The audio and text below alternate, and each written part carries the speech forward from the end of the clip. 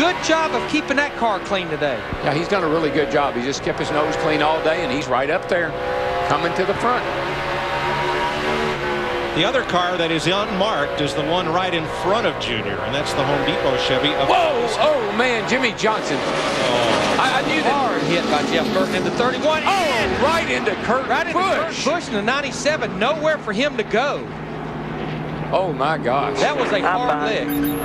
That was Jeff Burton saying he was fine. A head-on between Burton and Kurt Busch. Well, you see Busch is steering the car to a stop. That was a heavy lick. Yeah, I'm okay. I'm all right.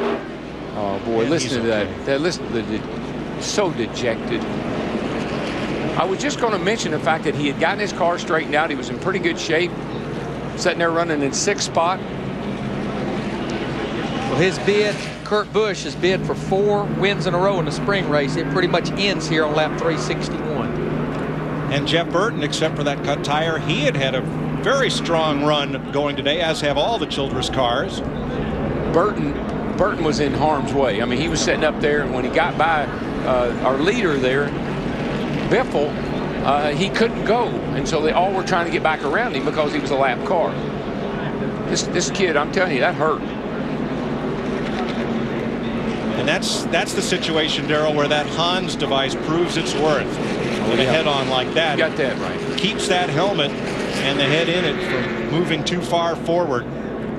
Jeff Burton, a longtime advocate of improved cockpit safety, and he and Kurt Busch are able to walk away.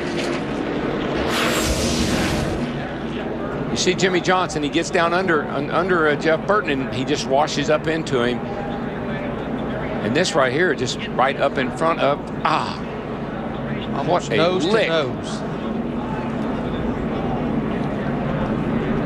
Now at that time, Busch is still traveling over 100 miles an hour.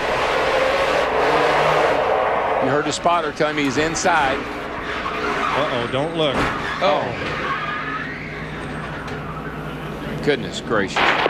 Buddy, I'm fine. Kurt went down there and hit the. Kurt knocked the heck out of the inside wall after he got into Burton.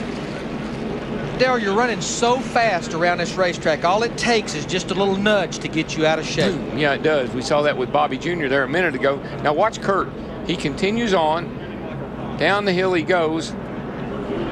He thinks he's probably got control until he gets right here. Bam. Hits it again.